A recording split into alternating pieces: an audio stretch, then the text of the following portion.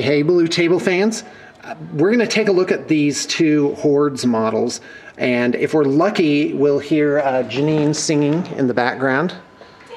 She...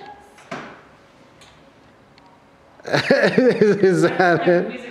Is that it? Oh, there you go. All right, she's in today.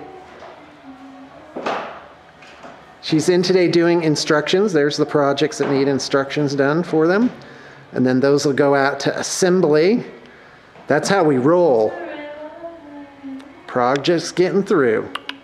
Okay. So, oh, hello. That's no good. So anyway, you got this Rhinodon. Here's the cards for those.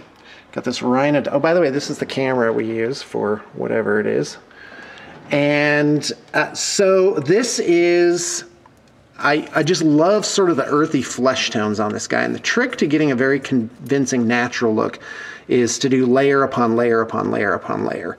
And alternate sort of washes and dry brush, and then maybe just a little bit of highlighting. But usually the organic methods work best for organic figures. So anyway, and the skin here isn't gray. It's got kind of a greenish... not middle stone, oh my gosh, what's it called? Stone gray type of look to it. So even the skin is kind of warm. And in fact, this whole figure, if you look at it, just has warm tones all over. Now this is a Croak hunter, or a Croak hunter, whatever it is.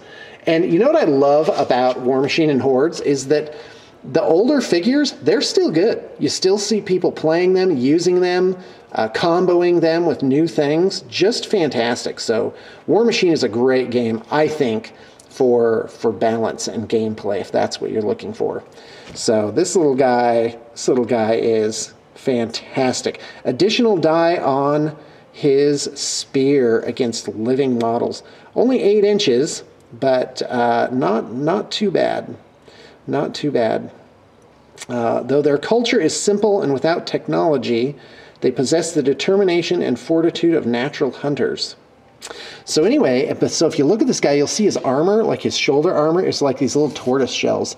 And he's got sort of this shell or whatever it is, sort of this alligator hide bracer. And on his back, these other tortoise shells. So... really a great fig, standing the test of time. Would be a great anthropomorphic character too for an RPG. I would definitely use this for that.